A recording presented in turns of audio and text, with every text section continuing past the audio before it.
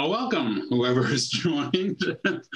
My name is Dave Jones. I'm a volunteer for the Alzheimer's Association, as well as an advocate for the Alzheimer's Impact Movement, which is the sort of the political arm of the Alzheimer's Association. My personal contact with the disease is my mother-in-law suffered with the disease over 10 years. And at that time, we didn't even know about the Alzheimer's Association. And if we had known then what we do know now, it would have been a lot easier. So that's kind of my story. As far as the details of the webinar goes, if you could, we'll try to, if you put your questions in the chat, we'll try to answer your chat questions at the end. And also we'll give you contact information to follow up, the 800 number, et cetera.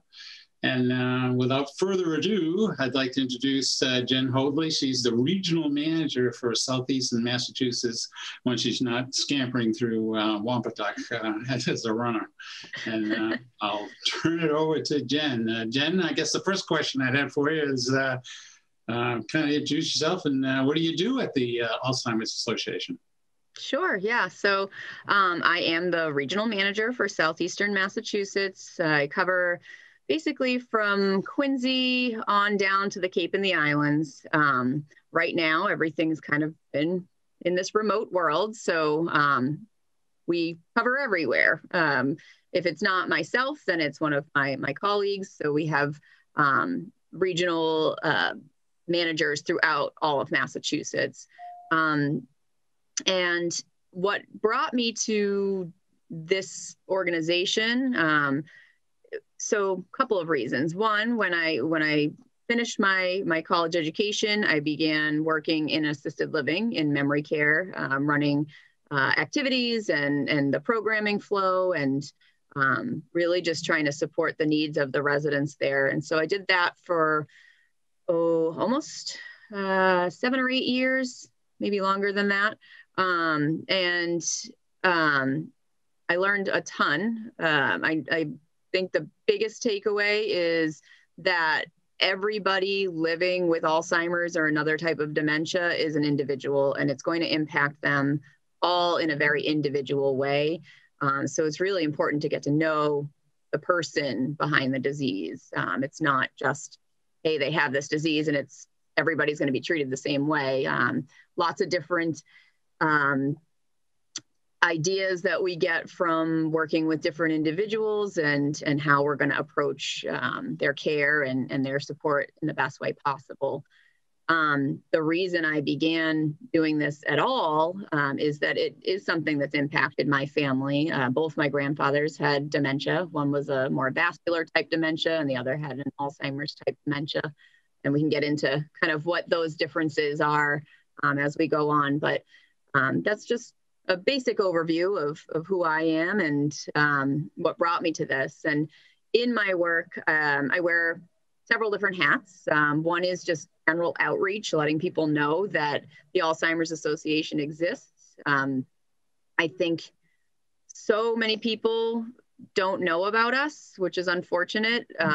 And you don't have to go it alone. We're a resource for people so that they don't have to figure this all out on their own. Nobody's an expert in Alzheimer's and dementia until you have to be. So we're here to help you learn and kind of examine the best resources for your situation. So I do a lot of outreach. I do volunteer management, networking, just again, getting the word out that we exist so that people know where to turn. That's the number one goal, is so that they can access the programs and services that we offer. Excellent. Well, actually, why don't we dive right into it? Like I get asked a lot, well, what's the difference between Alzheimer's and dementia? What are the parameters? Sure. Yeah. So Alzheimer's is one reason why somebody would experience the symptoms of dementia. Dementia is really this umbrella term that it just means that they're having symptoms that, affect memory, thinking, and behavior. It's going to get in the way of their everyday ability to live their lives. Sometimes here and there, and as the disease progresses, it can be more frequent. So oftentimes memory loss is one of the first things that we tend to notice. But when we start to look back, we might say, oh, there were other things that may have happened here and there that didn't stand out as much right away. But that, now that we know what we know, we can kind of pay attention to what might have happened before and say, okay, now some of those things add up. So it's really just that umbrella term, dementia, that it's going to be something that's going to impact our cognition, our ability to think and plan and execute action, and just memory loss in general. And so with that umbrella term, there are a lot of reasons why somebody would experience these symptoms of dementia.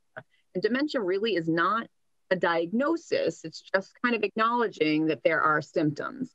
We always tell people to find out more and find out the reason behind this, why they're getting, this news of dementia, because it can be a lot of reasons.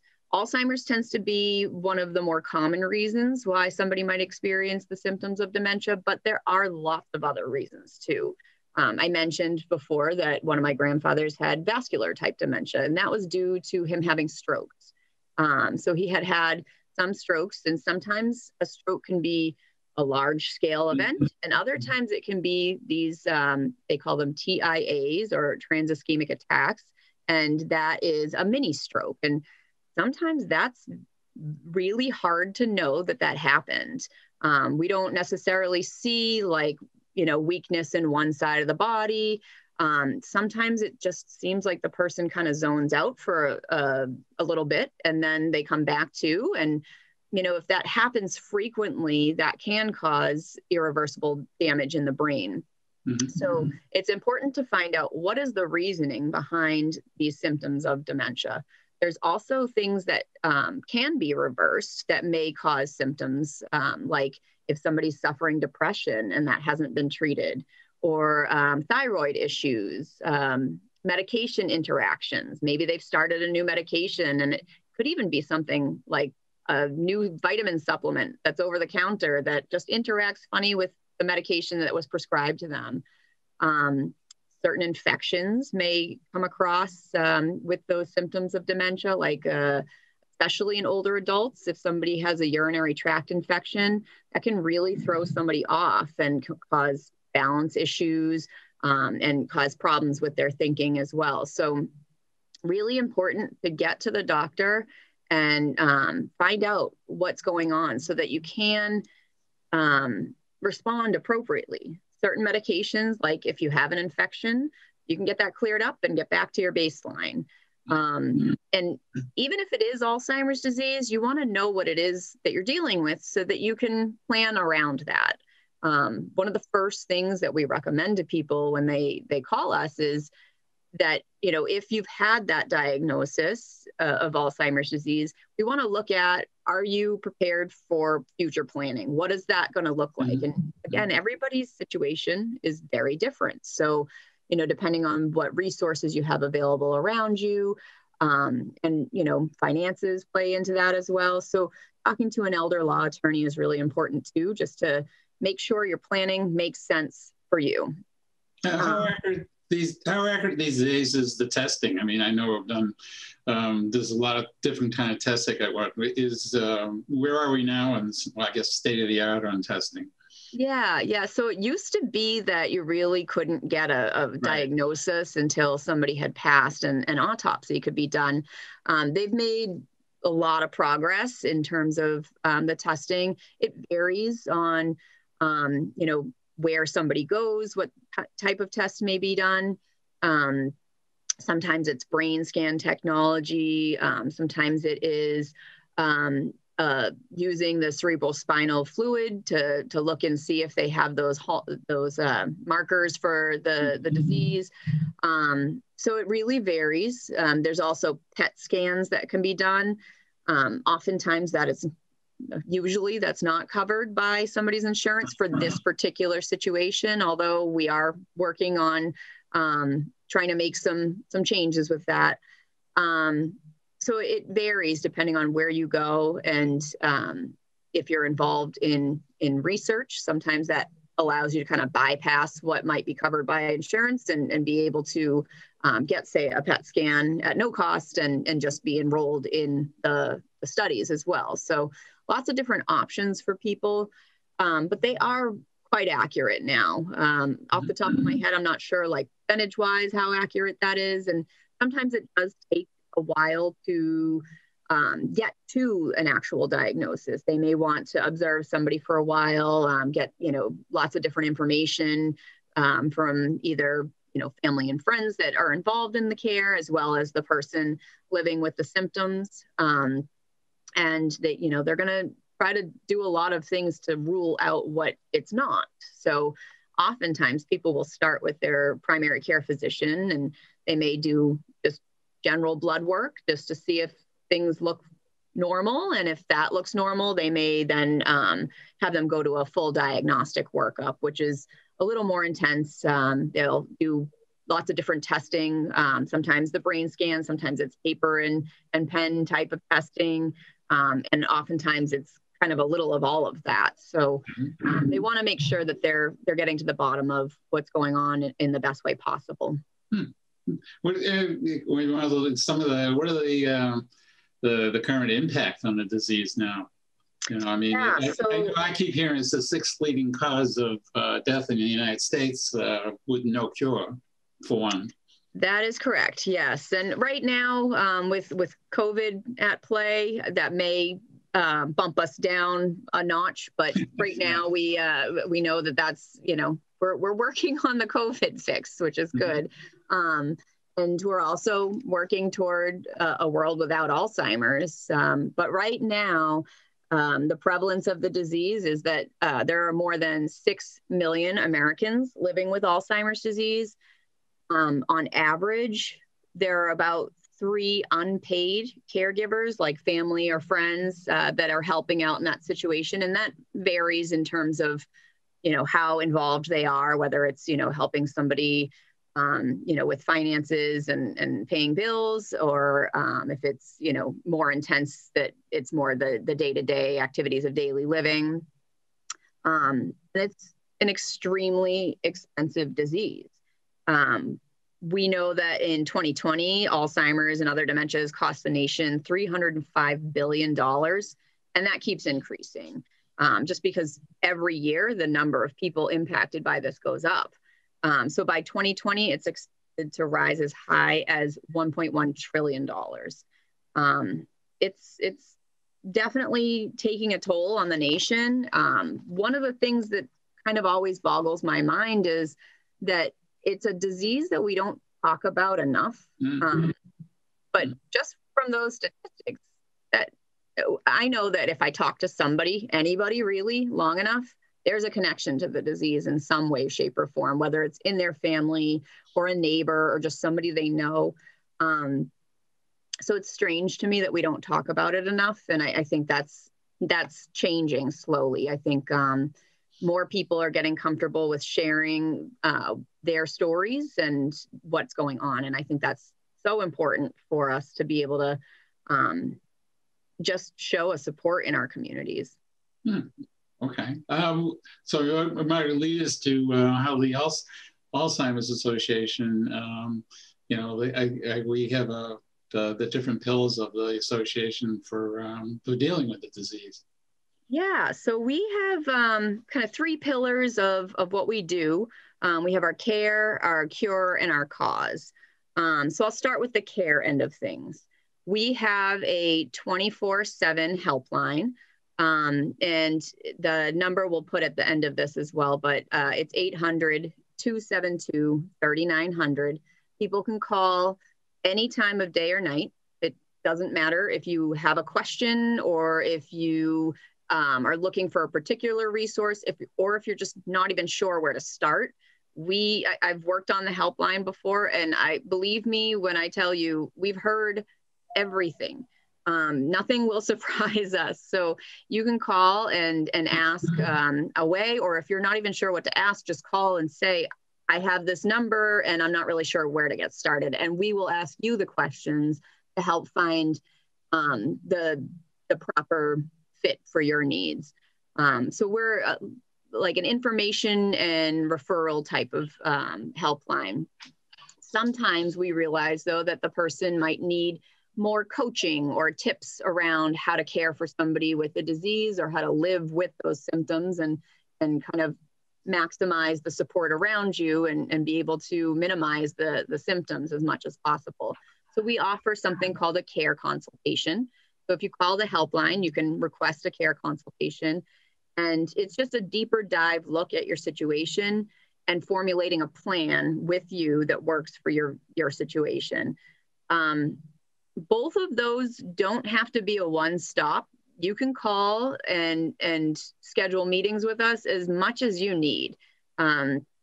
We're here to support you. And that's the general idea, is we want to make sure that people feel supported, that they have the information they need, and that mainly we help you to avoid any crisis, because nobody wants to have to make any decisions in a crisis. So the best thing we can do is educate you about what's out there for resources and give you the best tips possible to help manage all of that.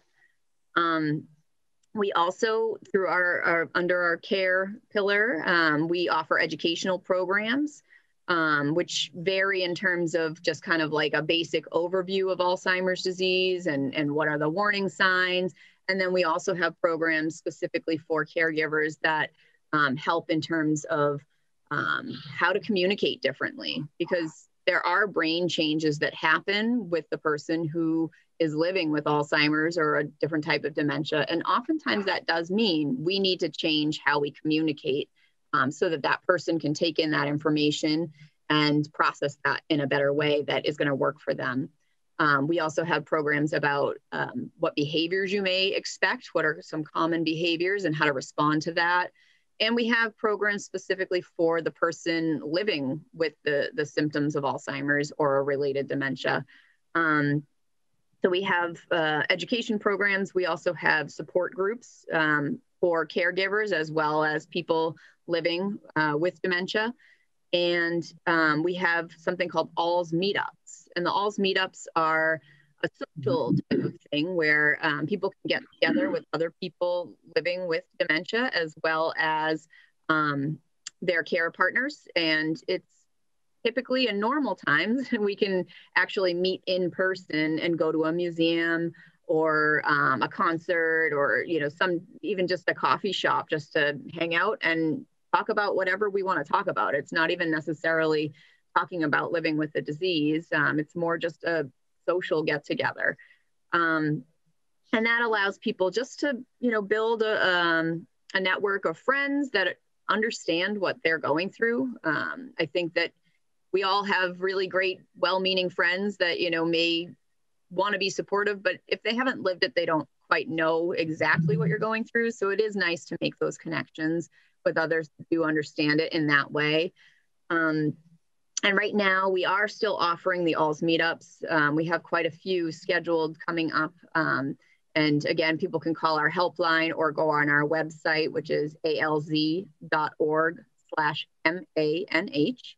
And that's a way to find out what ALS meetups we have coming up. And they are all virtual right now. So, we are actually still going to museums, but we're doing it via Zoom, which sometimes is more convenient for people. It's not quite the same as being there in person, but it does still offer a learning experience as well as that social piece.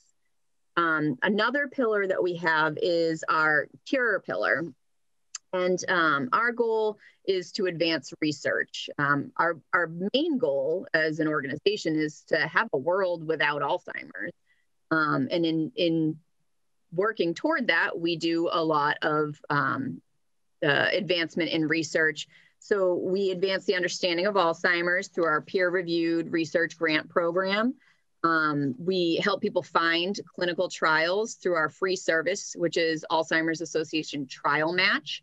And that's, you can go to trialmatch.org and find out more about the different clinical studies that are happening. They vary so greatly too. They look for people who have memory loss, have a diagnosis, have no diagnosis, are perfectly healthy, have family history. They look for anybody and everybody. And going to trialmatch.org you could just look at the various studies, so you can kind of decide what you might be interested in learning more about. It doesn't sign you up for any of the actual trials. You would have to kind of take the ball and roll with that yourself. But it just helps to educate you about the various trials taking place. And sometimes they're trying a new medication. Sometimes it's a sleep study, or even just a questionnaire about living with symptoms or being a caregiver, healthy lifestyle studies. There's so many different trials out there that I encourage people to check it out and learn more. We also have an international conference that brings together thousands of researchers to share their information and findings. When we're able to collaborate with each other, that is just going to move things forward faster. We have scientific journals, and we also have a professional society that helps to, again, just convene people and get people talking about their various findings. And then our third pillar is our cause. And that is on the advocacy level and helping to develop policy resources. Some of that is including the Alzheimer's disease facts and figures, just to educate decision makers on the economic and emotional toll that Alzheimer's is taking on families across the nation. We do a lot of advocacy on the national level as well as the state level. Our advocates engage elected officials in a march on Capitol Hill, which has had to be virtual, but we're still plugging away and talking to our elected officials to just continue to put this at the forefront of their minds, because it is an important issue. And again, it's impacting a lot of people in our nation.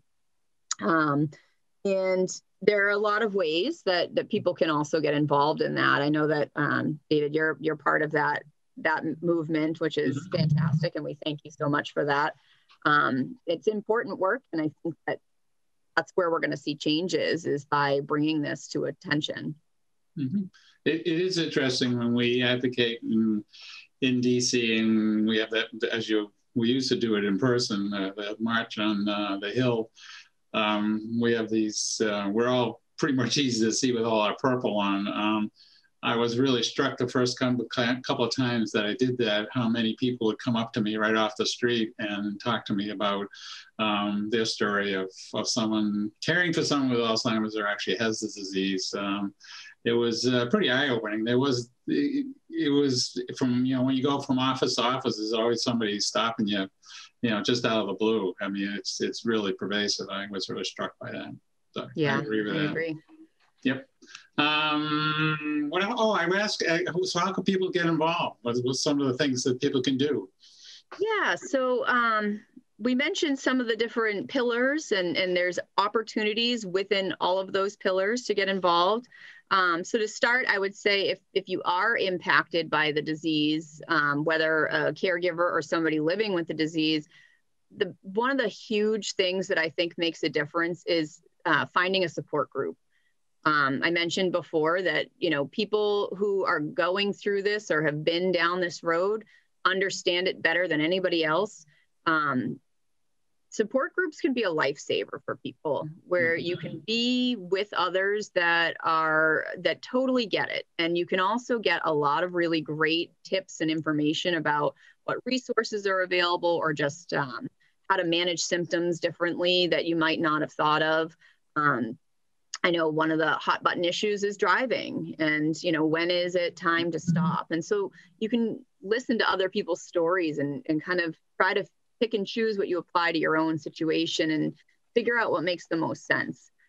So I would definitely say a support group is a huge, impactful move that you can make in terms of getting that right support. And I will say, most people that go to support groups are not what you think of as support group people. Nobody really wants to have to be there, but it can be a lifesaver, just knowing that other people are going to get it in a way that maybe somebody who hasn't lived this wouldn't get it. I encourage people to register for an education program, even if this is not something that's impacting your life. We do have more general education programs, like understanding Alzheimer's and dementia, or a know the 10 warning signs, because hopefully it isn't something that ever impacts your life. But if it becomes something, you want to know what to look for, so you can respond quickly and in the best process, in the best way possible. So I do encourage people to register for an education program, and they can find out what's coming up by either going on to our website, that's alz.org/MANH, or calling our helpline, which is 800-272-3900. Become an advocate is another great way to be involved. You can talk to your lawmakers and your elected officials to help make changes. And there are really great changes that are happening, just in terms of, what kind of training is required, and in what ways we're going to interact with people, and how much public awareness is being done. So there's quite a bit that's happening that's very helpful, I think, for caregivers as well as the person living with memory loss. I guess people will ask, well, what is this going to cost me? Yeah, that's a great question. What's the cost? Yeah, so for families, there is no cost to use our programs and services. That is because of our fundraising efforts, like our Longest Day activity. Walk to End Alzheimer's is one of the largest walk type of activity fundraisers in the country. We also have programs like our Run program, which we have a team that runs the Boston Marathon and the Falmouth Road Race, or you can run your own race. There's a Ride program. So there's a cycling program that we have where people can ride their bikes and fundraise that way. We have something called Hope on the Harbor, which different corporations can get involved in. Silent auctions, we have grant funding, we have private memorial giving spirit donations, and then our professional education programs, like our upcoming annual Map Through the Maze.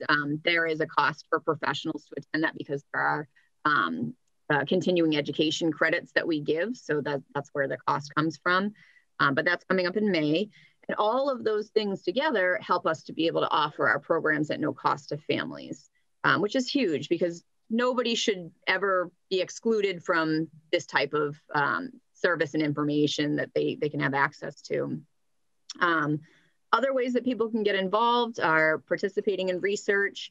Even I mentioned the upcoming silent auction. People can attend that and bid on items, or if you have something to donate, we can talk to you about that as well. Hosting a program. So if you own a business and you have employees, we can come and talk. Well, right now, not come to talk to them, but we can schedule a time to do a Zoom, or in the future when we're meeting in person again, we can do a program for your employees as an employee assistance program, or you can host a program for the community. Or in your faith community, we're happy to do programs that way as well. Probably the best way for people to schedule something like that would be to either call our helpline, or you can reach out to me directly. So my email is jhoadley@alz.org. Other ways to get involved would be joining and participating in our Ride, Run, Walk, End Alzheimer's, as well as our Longest Day program. Volunteer to be trained as a support group facilitator or an education program facilitator. Even just calling the helpline, that's a way to get involved, to learn more about what we do, and getting available resources to you. And there's another thing that anybody and everybody can do is talk about it. Again, I think it's something that we are seeing a shift where people are talking about it more, but not being afraid to talk about it, because I think that the more we normalize talking about it, the more this stigma will go away, that people have long kind of hid this away. And it's been something that you shouldn't be embarrassed by it. You shouldn't be, feeling like you have to hide it. I think that just complicates people's situations more when they feel like they need to do that. And certainly it's a very personal issue for each person, but I feel like the more people talk about it, the more we're going to see change in the support and even just helping getting the word out about what we do. So we do have these little helpline cards that if anybody is interested, I can get those to you and you can help spread them around town, whether it's at your hair salon or your faith-based community or wherever you feel like people would see that. Certainly it's helpful for us to have those out and about so people can just pick that card up and have that available to them. We also are having a volunteer recruitment event coming up on April 27th. We're offering it 2 different times. One will be at 8:30 in the morning and the other at 5:30 in the evening. And if you go to our website, alz.org/MANH, and sign up for our newsletter, there's going to be a link in the upcoming newsletter next week so that you can sign up that way. Or again, you can just email me or call our helpline. My email again is jhoadley, HOADLEY, @alz.org. And the helpline is 800-272-3900. So those are all ways people can get involved. And we thank people for giving back and getting involved, because this is where we will see the change happen and get to a world without Alzheimer's. Wow, that's a lot. And also on the 27th, that's a good segue. On the 27th, if you want to see more of me, I'm going to be doing a educational program on the 10 signs of Alzheimer's. And that'll be on the 27th at noon. And that one you'll register for at the website that we've mentioned a few times, alz.org. And we're more than happy to have you join us there and continue to learn more about the disease and how you can perhaps help us, like as we say, a world without Alzheimer's. So, is there any chat things?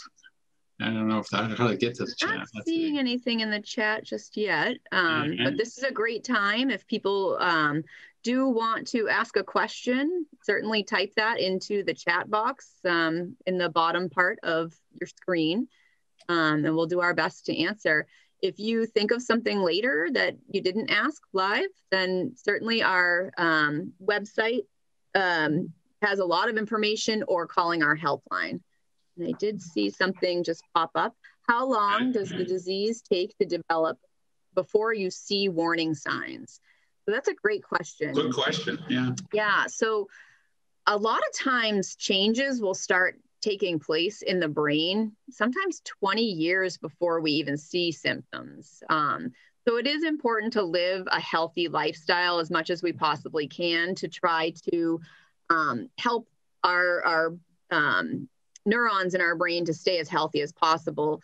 There are people that do everything right and still can develop, memory loss and some issues in their brain, but it's always, err on the side of what's good for your heart is good for your brain. So living that heart healthy lifestyle is helpful. And in terms of, we often do see this in people that are 65 and older. That is the majority of the people that are impacted by the disease. However, we do see people that are younger than 65 develop Alzheimer's or another type of dementia. And that is a younger onset or an early onset of the disease.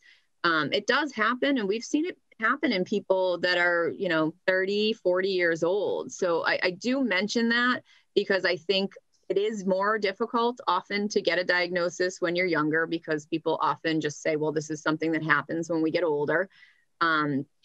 And although our brains do slow down as we age, dementia is never a normal part of aging. So if it is something that is impacting somebody's cognition and their ability to live their day-to-day life, it is certainly something that you should talk to the doctor about. And I think it's always good to establish that relationship of what your baseline looks like with your doctor. So if you feel like your doctor, maybe, you're not getting that kind of that kind of support, then talk to them more about it. And if you're feeling like that's not the right doctor for you, you want to find the right fit. It's interesting you mentioned early onset.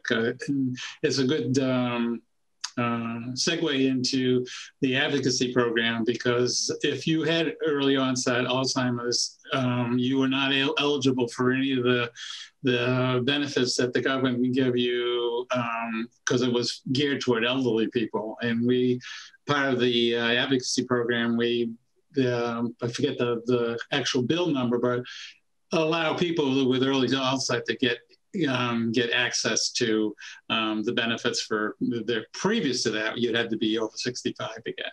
So that's one of the pluses from for the advocacy program. Mm-hmm. I remember pushing that one big time. So you got any more questions in there? Yeah, there was a question about how to initiate the conversation with family if Alzheimer's runs in the family. And I will say that oftentimes one of the questions we get at programs is, how much does genetics play into this? And so like a lot of other health issues that may, sort of run in families, it does increase your risk of developing it, but it doesn't mean you will develop it. So I would say, being aware of what the warning signs look like is important, so that, if you are increasingly seeing those, that, you can talk to your doctor and make sure your family's aware. I think, just having open conversation about what Alzheimer's and dementia look like is very helpful for people to not get so frightened, because I do think it's a scary unknown. And I think that a lot of times it's the unknown that feels most frightening for people. So just having those conversations, not to, scare anybody, but just to be informative, that can be helpful in terms of just kind of starting that. And I think, in terms of really any health issue that people have, important to just be open with family and friends or people that are close to you, just so that they are aware. I think that being open and aware is really the key here, just to make sure that you're getting the right support. And I think also it's important for everybody, whether you have any sort of chronic illness or diagnosis, to always just be talking about what you would like your future to look like. So there are people in your life that you feel like would be good to make financial decisions for you when you're not able to do that yourself. And that may mean, okay, I go in for surgery and, something needs to happen while I'm in surgery, whether it's a healthcare decision or a financial decision. You want to know that you've appointed the right people. So having those conversations, no matter what, early on, I think it's important to have that conversation, as well as making sure that it's done in the legal way. So you want to have that paperwork drawn up, and making sure that you revisit that every once in a while to make sure it still makes sense for your situation. Mm-hmm. Mm-hmm. Something else down there? Yeah, so another question is, can Alzheimer's disease skip a generation? And I think, sometimes it can, sometimes it doesn't. So I think it varies so much. We get our genetics from, 50% from the father and 50% from the mother. So I think it's hard to know, does it skip a generation? I often hear that people say, well, it'll skip a generation. I wouldn't necessarily say that that's going to happen every time. So, sometimes it may, sometimes it may not, but I don't think that that's like a go-to on that. Has it been a study for people, more females than males, or that's not really been? Yeah, there are many studies happening regarding gender and how this impacts the different genders. Right now, we know the biggest risk factor is age. And so with age being the number one risk factor, and typically, not always, but typically females tend to live longer than males. Yeah. And so with that, we do see this happen more in females. But probably just because they tend to live longer. And if age is the #1 risk factor, then that's really the reasoning behind that. Although there are some studies taking place that are looking at, hormones, and does that have a piece of this? And but there's nothing conclusive on that yet. Yeah. I don't think there are any other questions at this point. If anybody has any others, please chime in on the question and answer there. But again, I want to mention the helpline is a great resource for questions just like this, or like I said before, you can always call and just say, I don't know where to start. We will ask you those questions to help you figure out, what answers you may need for your particular situation. And the helpline again is 800-272-3900. All right, put that on speed dial. Yeah, that's right. There you go. And we have, our master's level clinicians. They'll answer at any time of day or night. Like if you wake up in the middle of the night and you have a burning question, call us. Somebody will answer. Probably won't be me, but no, that's fine. I think we're at the end of this has been great. Thanks for your time. And hopefully people can join us on the 27th when we'll go through the 10 signs of Alzheimer's. And thank you so much. This recording will be available through Harbor Media and our usual local cable access spots. So thanks to Harbor Media for doing the live broadcast and also for following up with the recording. Well, I think that's enough for us now. Thank you so much. Thanks, guys.